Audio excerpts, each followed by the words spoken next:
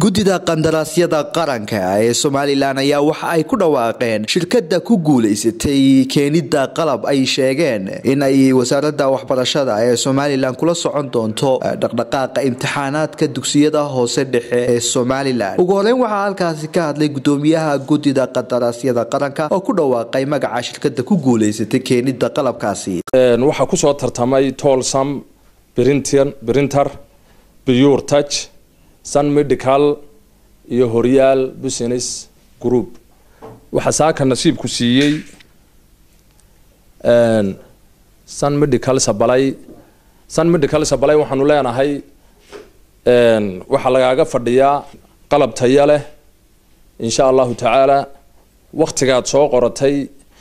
oo 7 days ah inaad ku keeni doonto insha Allah ta'ala. Sidoo kale halkaasi waxa ka hadlay shirkadihii kale ee kamid ahaa kuwii la tartamay shirkadda guuleysatay iyagoo ka hadlay hanaanka cadaaladeed ee loo maray qandaraaskan. Waxaan hambalyo iyo bogaadin leeyahay shirkadda aanu tartanay oo nasiib ku siiyay imika guusha in ay iyagu qandaraaska qaateen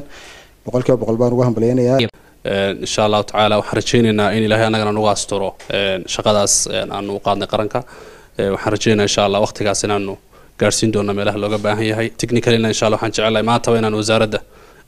qaybta imtixaanaadka hawshaas wada galno. Geesta kale isaguna halkaasi waxa ka hadlay gudoomiyaha Gudiga imtixaanaadka qaranka ee Somaliland Daawud Axmed Faarax oo sheegay muhiimadda uu qalabkani u leeyahay wasaaradda waxbarashada iyo guud ahaan wadanka. way runtii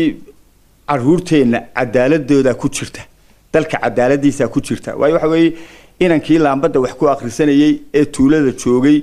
en layd ba haysan aan waxba haysan iyo ninka smartphoneska iyo iPhone 7 iyo balaayo haysta ayaa imtixaanka wada gala marka waxa weey kaasi de nasiibba uma leh aqoontiisi marka meel cidla ah bay ku lumaysay laakiin markaynu ku guuleysano inuu bahalkaasi shaqeyn waayo waxa weey nin waliba wuxuu yaqaaniba meesha imanaya marka waxaan kanoon aad iyo aad ugu soo mar labaad iyo mar saddexaad baa waxaan baliyay Gudiga Qandaraasyada runtii aniga markii koowaad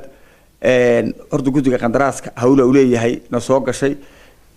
TV-da waan kala socday runtii gudi aad cadaalad loogu tuhmayna yihiin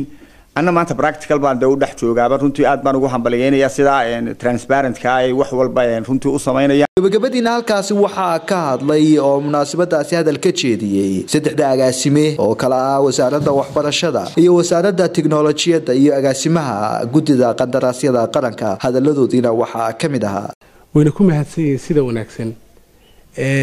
aad ka waqaaliga agaasimaha Gudiga waxbarashada iyo agaasimaha guud ee boosay isgaarsiinta ay nolosha shaqeynayeen intii qandaraas ku socday marka qalabkii imtixaanada lagu talagalay in laga ilaaliyo qishka oo ay moobilka marka laga saaro nadwega insha Allah duulay ilaadana waqtigu inuu kooban yahay wixii farsamaha iyo wixii xagga magaranaysa ay arrimaha loo baahayna kulli wasaaradda tiknoolajiyada iyo xafiiska imtixaanaadku iyo farsamayaqaanada wasaaraddu iyaga kulli kala discuss kara doon leeyigi doona waxa la doonayaa 15 June ka hor inuu qalabkaasi diyaar yahay goob waliba inay shaqeyso